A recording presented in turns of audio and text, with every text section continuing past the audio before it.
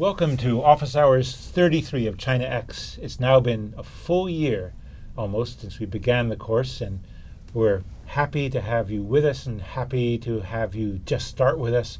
But we want to warn you that pretty soon we'll be coming to an end, perhaps early in the spring. The next email will talk about certificates, honor certificates, verified certificates, so I won't bring that up here. You all have met, I think most of you have met, Adam Mitchell before. Adam began as a student with us, working with us in China as well, and he's now a graduate student here at Harvard, and we're going to, as Bill is away in Asia, we're going to be doing this office hours together. Adam, did you know what the connection to Gilbert and Sullivan's Mikado was? I think it has something to do with Orientalism, the conception of China and Japan from the West. Okay. Well, I think we better send that question to Bill when he gets back. Absolutely. Okay. Yeah. There were some other questions. Somebody asked about Chiang Kai-shek's or Jiang Jiechi's move north, the nationalist move north in 1927. Was there one big deciding battle for that? Well, it was a gradual process with several major battles. So in 1925, Sun Yat-sen dies. Chiang Kai-shek claims that he is the rightful successor. In 1926, he launches the Northern Exhibition, and this makes the first united front with the communists, with the Soviet Russians and the Chinese Communist Party. And they start in Guangdong, and then they push north, and hence it's called the Northern Expedition. Right. And eventually, partway through the Northern Expedition, the nationalist Chiang Kai-shek decides to turn on the communist allies. In Shanghai, they have a massacre. Trains block off the city and machine guns mow down groups of communist supporters. And that kind of launches the Civil War. And then the Civil War ensues. So the process of recapturing all of the territory of the former Qing Empire is a gradual one, with many battles fought between many different people. Somebody asked, how did Yuan Shikai die? So he died of uremia, so he had kidney failure. Okay. There's some issues here also about how Jiang Jiechi, Chiang Kai-shek, built his military, conscription or voluntary, combination of both as far as we know. Now there's some other questions. What books are best to read? More on social life and customs. For that, you're going to have to wait for ChinaX 2, the second iteration of ChinaX. The discussion was based on a short clip from a film compiled by the United States government's Central Intelligence Agency, the CIA, based on news reports from other organizations to show what China was like around the time of the Great Leap Forward, 59-61. In that sense, it was out of place. We used it because it fit a particular theme that Professor Kirby was talking about, and that theme was the militarization of the soul. Right? Mm-hmm.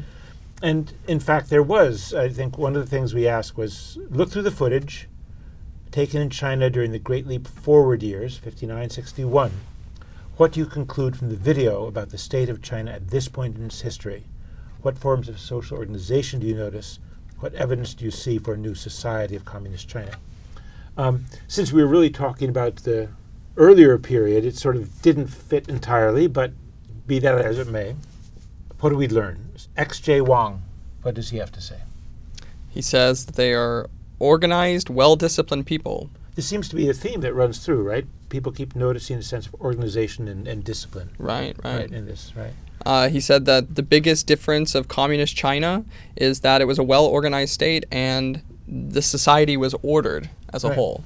And in fact, one of the things that people mention frequently here is that the skies above Beijing were blue. Right, which is perhaps not the same case today. Not today, not today. Bain USA Net says, in fact, we're seeing a city, but as a city it's underdeveloped. It's much more like a 1930s city. Mm-hmm. Well, I think it's probably much more like a 1910s city, to tell you the truth, that at this point. But certainly it's totally different from China today.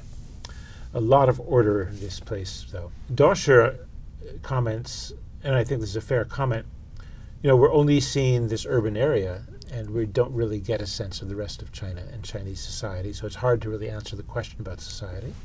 He makes a point, and this is also reflected by a number of our other viewers, but that there seems to be a heightened equality between men and women. Interesting. That you see their participation of men and women in marches, that you see them carrying around guns and things like that, also related to this process of militarization. But active participation of both genders in this new society. Right. Yeah, lots of people together on the streets, organized, working hard, and so on. EM11 cites Professor Kirby's phrase, the militarization of the soul, right? He talks about the presence of guns as if they're a normal quotidian part of everyday life. He talks about big character posters being plastered on the walls and along the streets, that people are standing in front of these posters and reading them, that people are actively engaged in this process of propaganda. The news is, well, I don't know if it's a he or a she, but EM11 actually makes some good points. J.B. White talks about the clear blue skies of Beijing, pre-World War II technology in many ways. But he makes another thing, is that the social organizations that exist seem communal, right? And not concerned with consumer culture. Some people might say it's drab, but I think a nicer way is saying they're not caught up in consumer culture. Right. How about Oskopak? So Oskopak makes an interesting point. He says, there's a parade of young people with an old gentleman among them. It did not appear to be automatons being pressed into service by the state.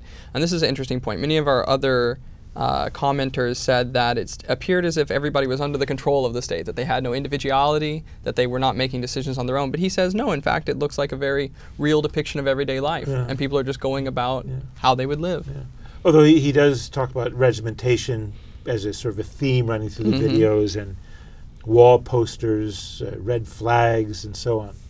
Gary Goldstein, you know what he did, Adam, and I thought it was really interesting? He watched it without the audio. Right. He said without the audio, he saw a clean city with hazy blue skies. He saw order. He saw people in uniform.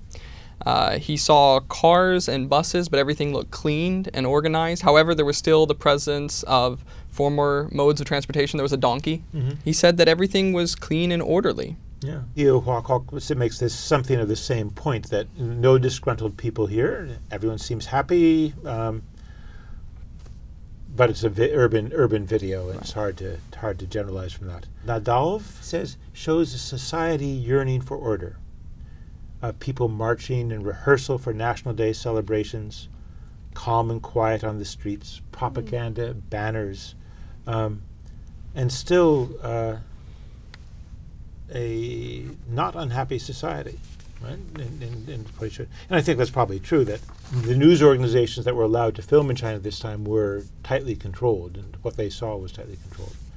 Imelv, notice optimism, people working hard, not too many cars, buses, and trucks. And I still remember this in 1985, when I was first in Beijing, there were still no taxis. Right?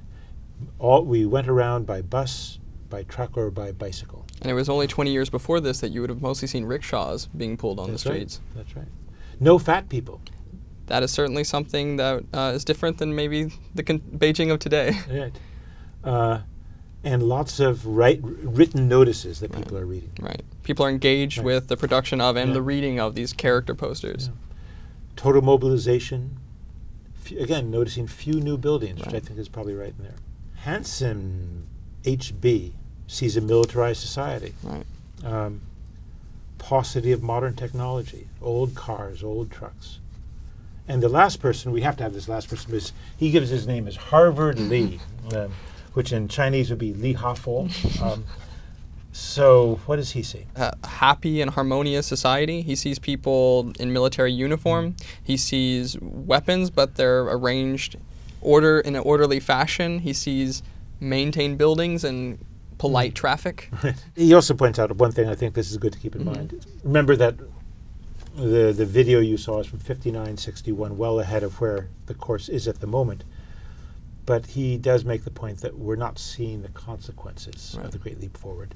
And you will hear more about those consequences. They weren't attractive. They were pretty terrible for a lot of people.